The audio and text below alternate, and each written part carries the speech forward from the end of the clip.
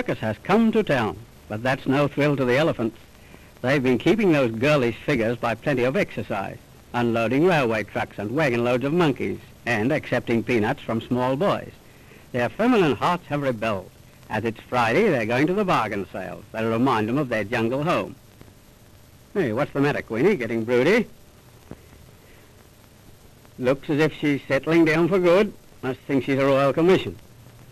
One of the nicest girls I've run into, said the driver of the leading tram.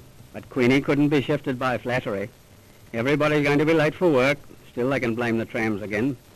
You beauty. But Queenie didn't mind. She's thick-skinned. Ah, serves her right. She trod on a tack. Don't be nervous, madam. Go on, who are you pushing? I've been thrown out of better pubs than this. Think you can deal with me? The bigger all of you are, you can't. The bigger they are, the better I like. The bigger. Gee, I've never had them before so early in the day. You can't kid me. It's the middle one, this wagon. Go away. Go away. Lie down. Good dog. Good dog.